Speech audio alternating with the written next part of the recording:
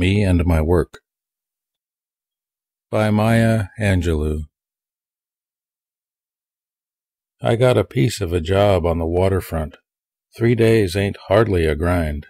It buys some beans and collard greens and pays the rent on time. Course the wife works, too.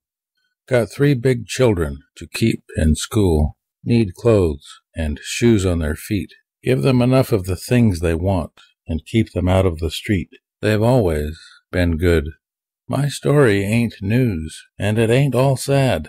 There's plenty worse off than me. Yet the only thing I don't need is strangers' sympathy. That's someone else's word for caring